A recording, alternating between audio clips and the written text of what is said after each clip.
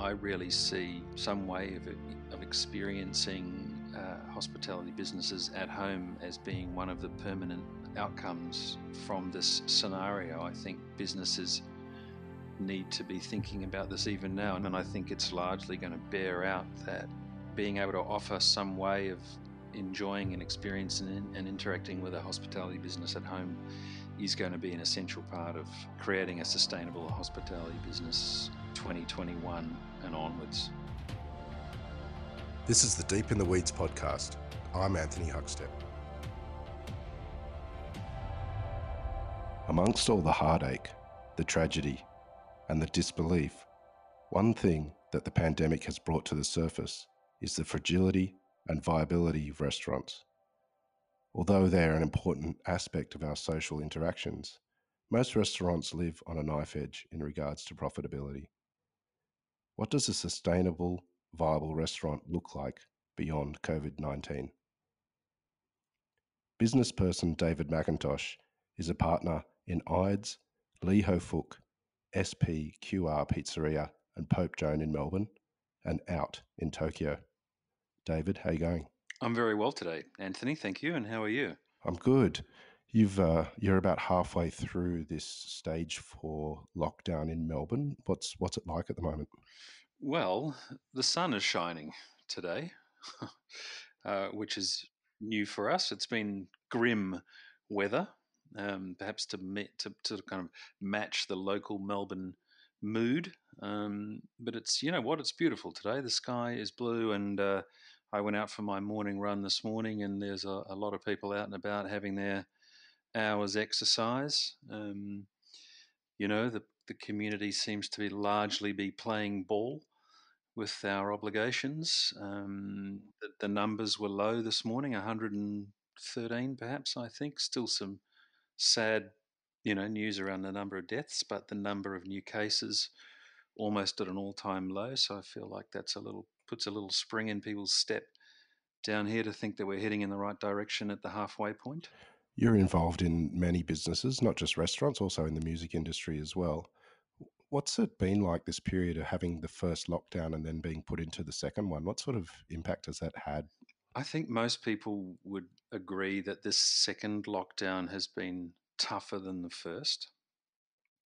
We really felt like in the first lockdown there was a sense of purpose, that we could get through and potentially have a window that we could open and get trading again and get back to a normal life. But having to deal with the disappointment of a spike, and having to go into a second lockdown, I think has really taken the wind out of people's sails, knocked people's confidence around. And I think not just in the hospitality industry, but certainly in the hospitality industry, businesses that perhaps made it through the first lockdown had a chance to reopen. But I fear for quite a few people in the hospitality industry that the second lockdown is going to take its toll, and that a number of people that perhaps had hoped to hang in there at the end of lockdown 1 now won't be able to do so at the end of lockdown 2. The first lockdown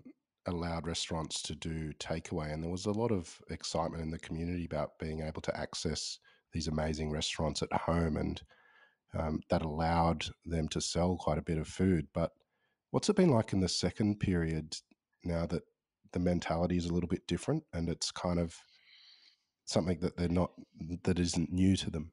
That's right. So there was definitely the inevitable excitement, and I think aligned with that, a real willingness on behalf of the general community down here to get behind their local hospitality favourite, you know, and to work out a way to support those businesses because they really wanted them to be around at the end of this thing. And I think a lot of people in the community pretty quickly did the sums and realized that if they continued to spend a bit of money with their local favorite restaurant, cafe, takeaway place, then there was a good chance that they would be around.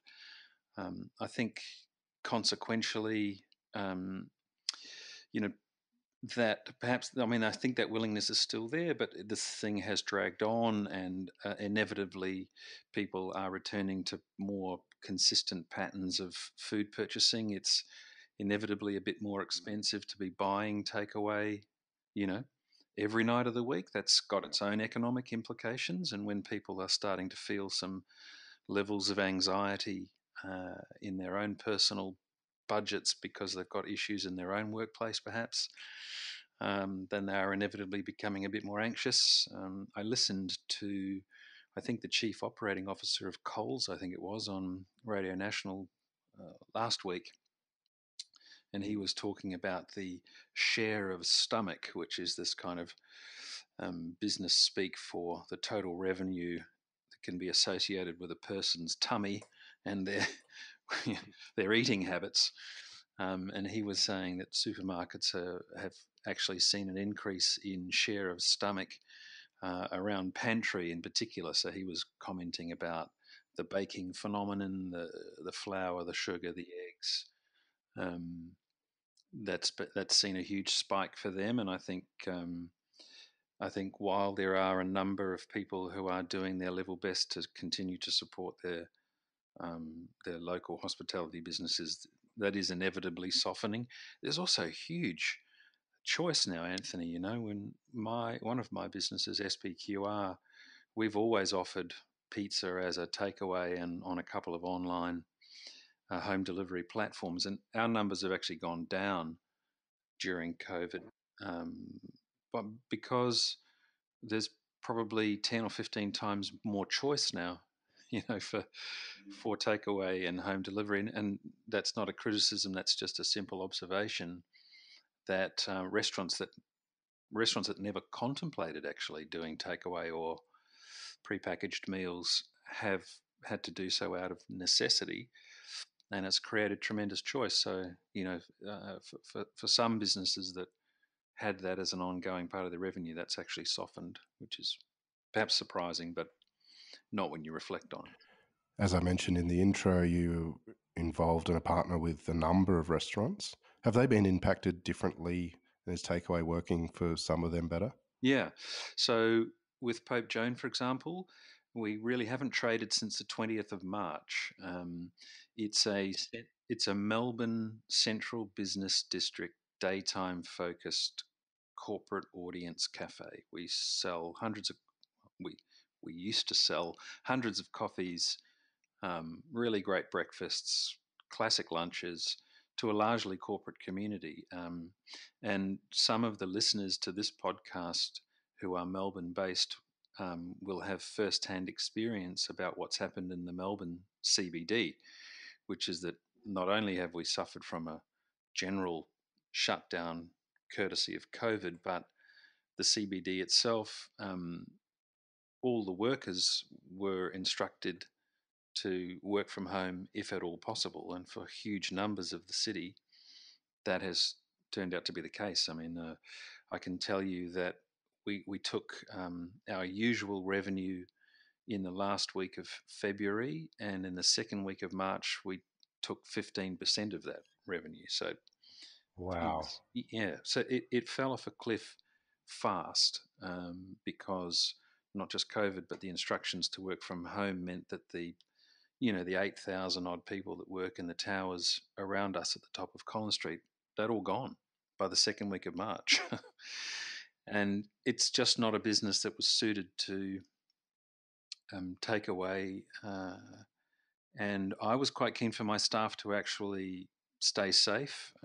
We had one of our staff members was just about to go on maternity leave, and you just think, look, the JobKeeper thing came along, which was difficult to fund at the outset, but has largely kept a number of our guys, safe at least.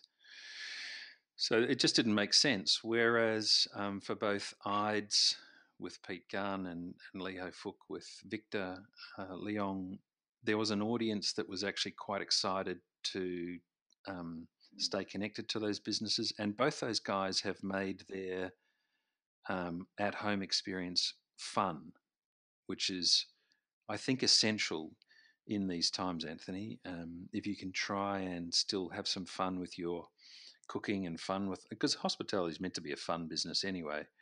You know, it's you usually are sitting in a restaurant because you're in a positive frame of mind and you want a great time with your friends. Um, and so both Peter and Victor have offerings that people have to do some assembling at home, and that can be really entertaining if you take it in the right way, and if you don't drink too much while you're trying to put the food together, it can be really fun, but can be a bit challenging by the last course if you've had a couple of glasses of wine. But it's largely worked out well, and they've had great responses, and they've had they have customers that order every week, which is really lovely. With SPQR, we actually found a whole new business, which we've named From Scratch Dough, and we actually do part cooked pizza bases for the retail trade. Oh, wow. Yeah. We felt a sense of obligation. We had, I think, 3 international visa workers with us at SPQR who weren't being offered any support, and obviously lots of people have had lots to say about that. And for us, that's an essential skill for us. We can't make pizzas without actually quite highly skilled people, very few of whom fit into the rules around that support for JobKeeper. So they're mostly international people that have these kind of wood-fired sourdough pizza cooking skills, and we had several of them on the staff. So we felt a desire to keep the business going. We couldn't really shut that down and just do the JobKeeper thing there, because these 3 or 4 people would be left with nothing. But it's actually turned out to be a fabulous thing, because we've found this new opportunity which we will stick with even when we can open our pizza restaurant again, because it turns out that by doing a slightly better version of a product which people were vaguely familiar with anyway, which is a part cooked pizza base, just do a better version. Um, it's been great. People have really embraced it, and we've got some wonderful grocery stores and little independent supermarkets and things that are having a great success with them. So that's been something positive out of all of this. With something like that will continue on after.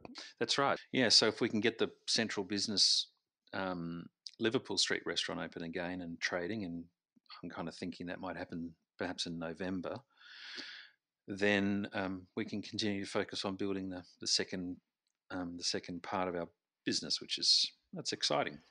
Will the takeaway model continue for Ho Fook and IDES, do you think, beyond COVID? Yeah, and not just for Ho Fook and IDES. I really see the some way of experiencing hospitality businesses at home as being one of the permanent outcomes from this scenario. I think businesses need to be thinking about this even now, and others have written about it. Notably, Adam Lior, I think, wrote an interesting kind of futuristic piece in the Guardian a little while ago, and that touched on the idea of saying, how can a customer have different experiences with the same business?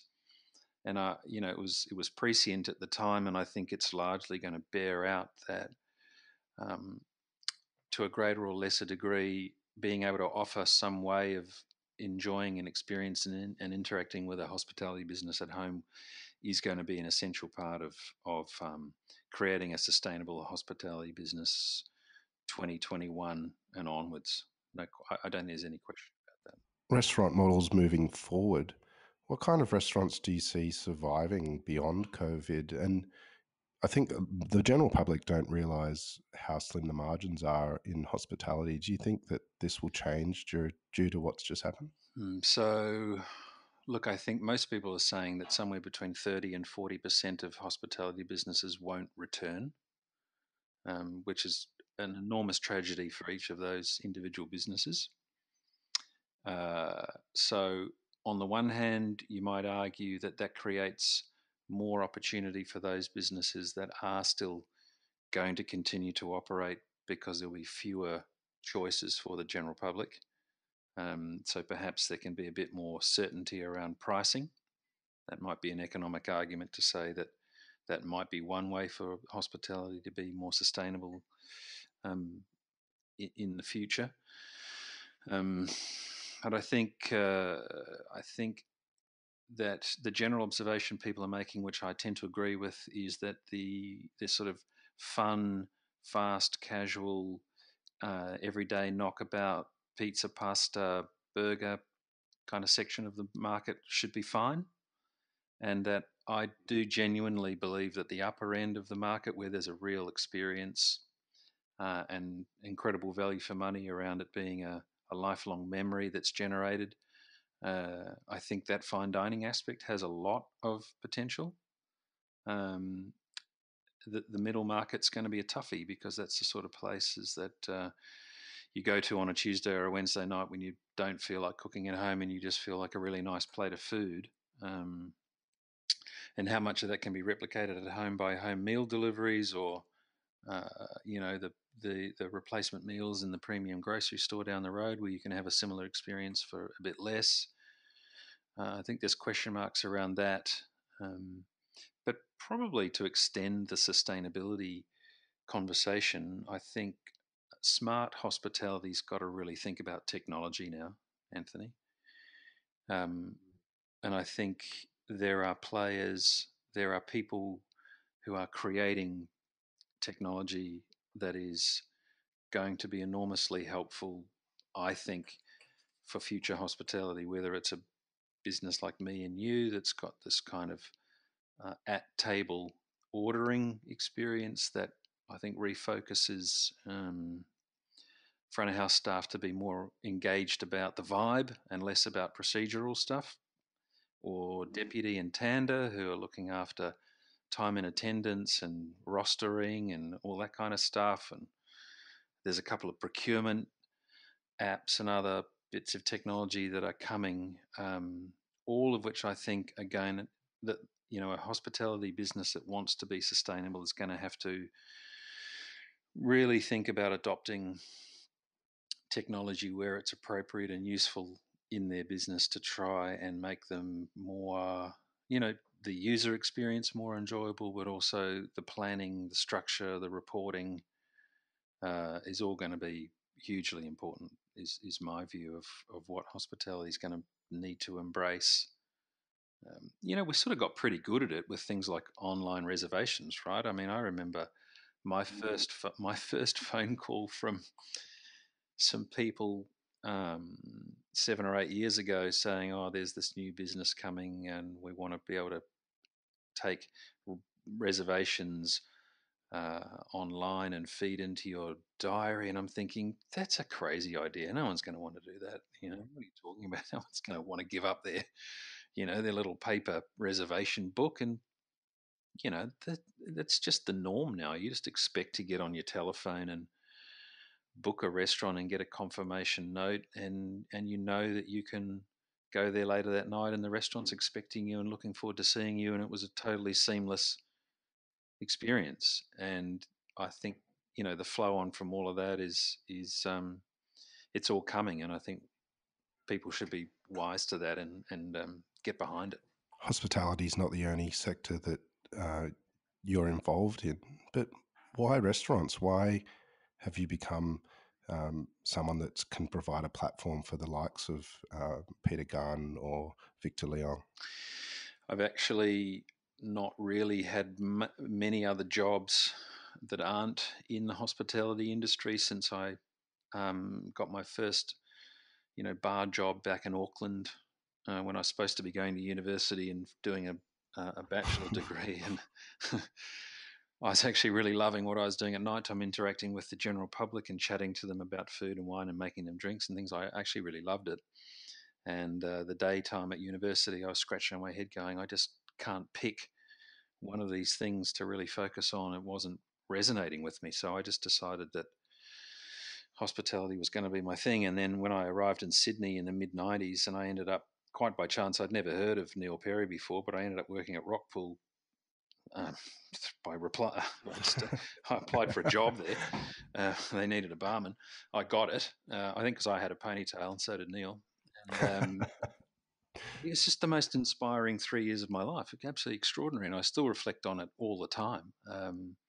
That you can have a person who just kind of opens your mind to quality and produce and where it's from and how you cook properly and how you run a proper restaurant with service. And Rockpool in the mid to late 90s was a remarkable place. And when you reflect on the alumni of, the sort of people that have come through Neil's restaurants over the years, they're an incredible bunch of people, and they've all gone on to do fascinating things. And so, I kind of felt like that's what I wanted to focus on. Uh, and I've always had an interest in working with talented people, identifying talented people. And, I had the first opportunity I had to do that was with Frank Camora at Movida back in 2002, when I was able to join that group of people and help make that business happen in Hosier Lane with a bunch of other people. Um, and it's been a real pleasure along the way to discover chefs who have got they've got a willingness and they've got an idea and they've got a talent and they've got drive and determination. And from a business person's point of view, identifying somebody who is going to throw themselves 100% into their thing, and what they need from you, and you feel confident that you can provide that most of the time, and work in a collaborative way to kind of create this new business together is a very satisfying thing. And it's the same thing for me. I believe very strongly in philanthropic undertakings. So I sit on a couple of boards with mostly arts companies, and one of them in particular, the Australian National Academy of Music, which is an elite sort of performing academy for classical musicians here in South Melbourne, sort of has the same approach, which is that they look to unearth the most talented classical musicians from Australia and New Zealand and give them the most extraordinary practical experience of their life for 2 or 3 years in order to help them build a career for themselves in the classical music world. And it's kind of a talent identification game there too, of saying, well, without fear or favor, send us your audition, and if you're good enough, you get to come. And in Wow. hospitality, yeah, it's an amazing place. And in business generally, I think if you take a view of saying you should be in the talent identification business, you should be looking for the best possible people to work alongside. I'm a big fan of collaborating. I don't own any one business 100% outright. I don't want to. I don't want to attach 100% of my meaning and value and success or otherwise to one thing. That's a bit scary for me. I like the idea of collaborating with a number of different people and having a number of different things so that you can sort of share the challenges and share the rewards together. It's a journey that I like going on, that's for sure. Do you feel like that in the opposite to that in the industry is a bit of an issue where people throw 100% of themselves into the identity that they get from their one business? Yeah, it's an all-in attitude, and I guess it's one of those approaches where when it works, it's clearly hugely rewarding because it reflects enormously on you as an individual when you've got this amazingly successful business. I think the risk to that is when something doesn't work, you run the risk of feeling as though you personally have failed. Where you might think to yourself, you personally have succeeded because your business has, and no doubt it's because you've worked your bum off to make it happen and you had a great idea and your timing was right. But the downside, and I think that's a real concern in situations like this, where there will be people sitting at home listening to this thinking, uh, this COVID thing was not my fault. My business has failed. I've had to let staff go. I've got issues with my landlord. The bank is giving me the shits. None of this is my fault. And that's absolutely true. But you still are going to feel like it's a failure. Um, Perhaps if there are more than one thing that you can be involved in, then the disappointment in one thing might be moderated by another thing hanging in there or still doing okay. And so, across the board, you might think, well, you know, this we can still make something of this.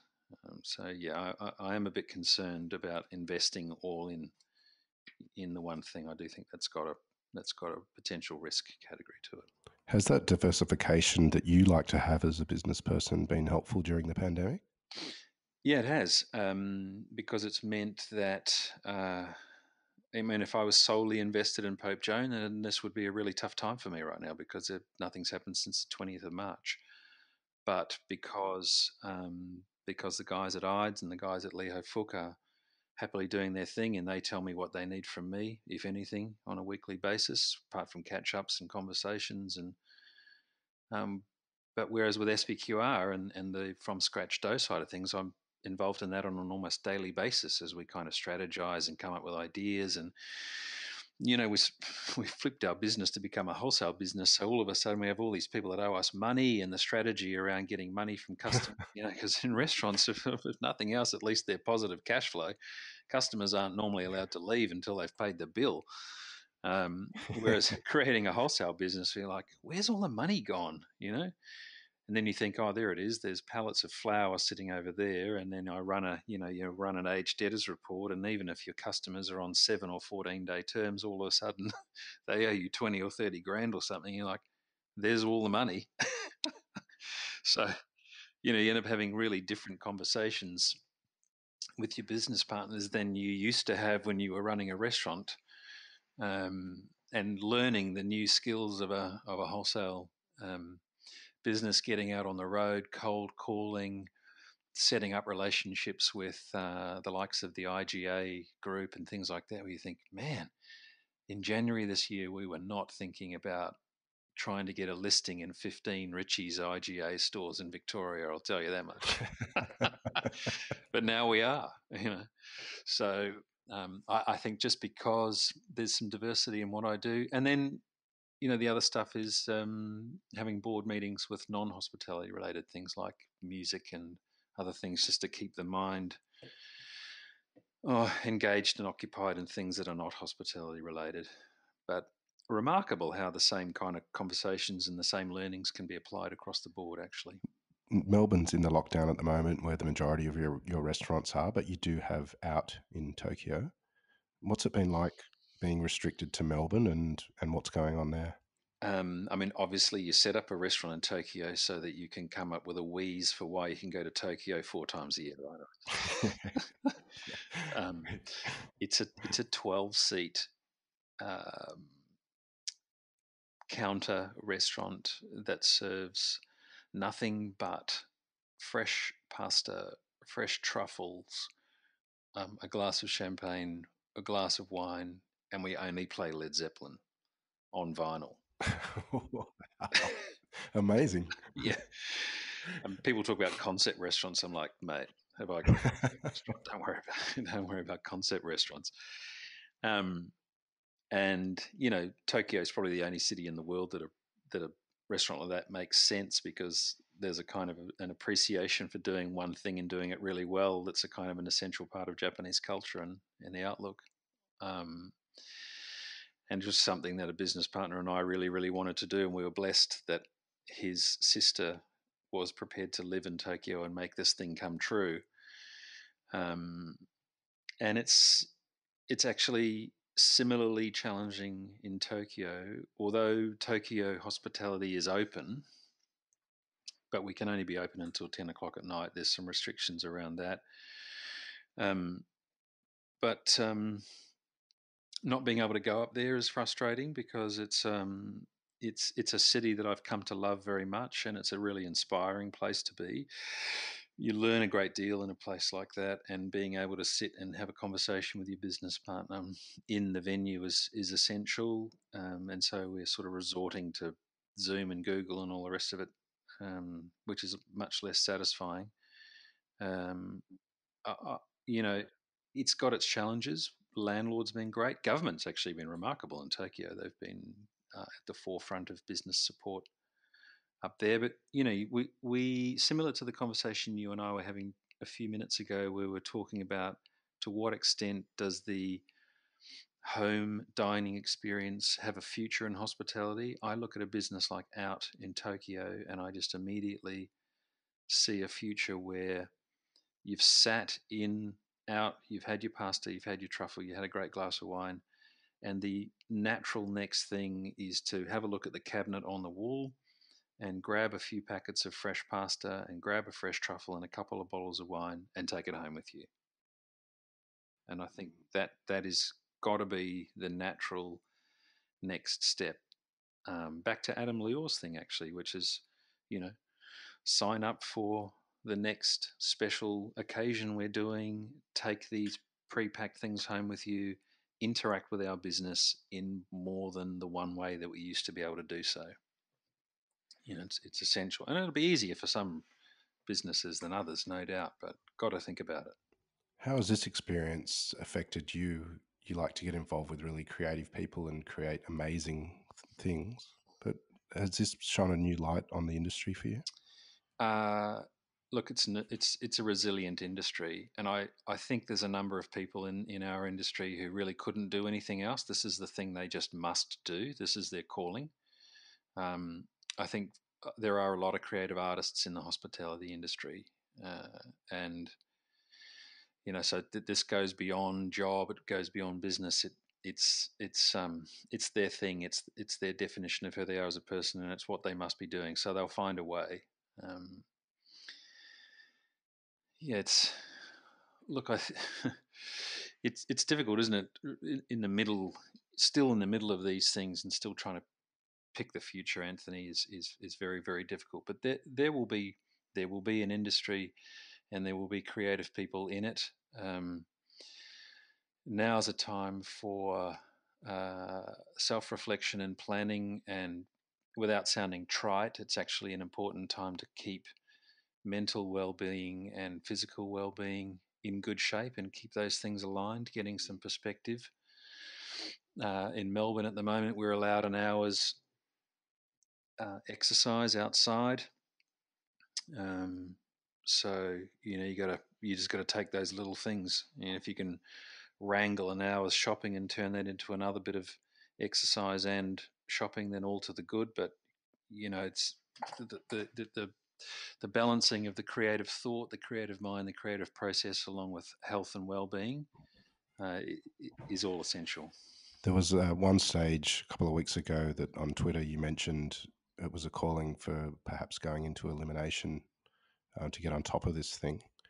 And without being able to predict the future, how are you feeling at the moment about the reopening and when that may be, and whether elimination should have happened?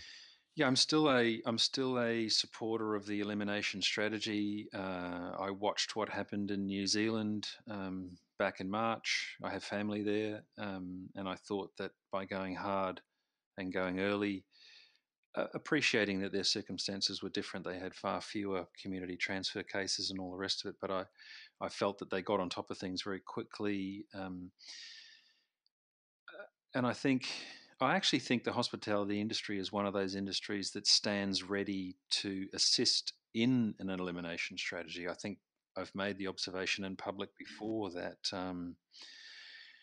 I think we're pretty good actually at looking after people. We're pretty good at putting in some regulations and some health requirements and obligations. We're pretty good at sanitizer, taking people's names. We know who's in our venue.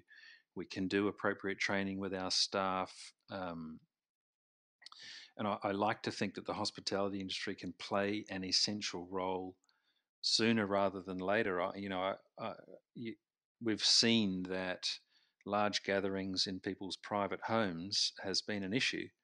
And that's not surprising in the slightest, because of course you want to hug and kiss and be close to your family and loved ones. It makes perfect sense, but it's also potentially dangerous. Whereas in a hospitality sitting in a professional environment where you're just not going to go there if you're feeling poorly anyway. And if you do, you arrive and you give your name and your contact details, and you're encouraged to wash your hands and sanitize and sit with some social distancing and all the rest of it. I actually think we're an industry that could potentially respond in the elimination strategy. The elimination strategy doesn't mean that from time to time there will be flare-ups. That's an inevitable part of the deal. But I think, if you look at the New Zealand scenario, they've recognised that too. What they are able to do is to respond quickly to what are relatively small flare-ups. If you've largely got rid of it in the community, then you're just dealing with spot fires. So yeah, I mean, I still think that it's a great goal to achieve, and I think large parts of Australia actually have achieved it. Really, Anthony, and look at WA, the Territory, South Australia, Tasmania, Queensland to a greater or lesser degree. I really think we're talking about Victoria and New South Wales as being the states that have had a tough run with some frustrating situations around quarantine and one thing and another. But as a country, you've got to feel like we're pretty close Yeah. to getting largely on top of the numbers. Yeah. It's a time for self-reflection. Is there some positives that you're going to take out of this experience? Yeah, I'd like to think so. I certainly hope so. Yeah, look, I think this. I think there's without. I want to sound kind of blasé about this, but I do think that 2021 might be a pretty fantastic year. Actually, I think if we can get on top of this thing, if we keep the numbers low, if a vaccine makes itself available, and/or we largely eliminate this thing, we could see quite an exciting time. You could see people coming out of their homes and really wanting to reconnect with their community. I personally am, gutted that I can't go and see music. I can't go and see a band at the pub. I can't go to the opera. I can't go to any symphony thing. There's just massive paucity in a person's cultural life right now. And I feel like the moment we're able to do that again, I think that's just going to be huge. And getting the chance to sit down and share a glass of wine and a meal with dear friends that we haven't seen any other way than a computer screen for a year is going to be big as well. If there's fewer hospitality businesses that are open next year, but a real resurgence of people wanting them, then the positive side of me thinks it could be quite a year. And as long as the health crisis has largely been dealt with, then we can get on with the economic recovery through positive reconnection with the industry again. I don't think that's impossible, personally. Well, I'm very much looking forward to that. Yeah, me too. Me too. Dave, you've been bloody amazing. It's a pleasure to chat to you, Anthony, and congratulations on what you've done with these podcasts. I think there's a positive outcome from this thing, right? That people have got to share their experiences and listen to people's personal take on these things, and I think that's a great thing. So congratulations to you. Well, thank you, and we're honoured to have you on, and please keep in touch, and we'll talk to you soon. Thank you so much. Nice to chat. This is the Deep in the Weeds podcast. I'm Anthony Huckstep. Stay tuned as we share the stories of Australia's hospo community, suppliers and producers in search of hope during this pandemic. Special thanks to executive producer Rob Locke for making this all happen. Follow us on Instagram at Deep in the Weeds Podcast, or email us at podcast@deepintheweeds.com.au. Stay safe and be well.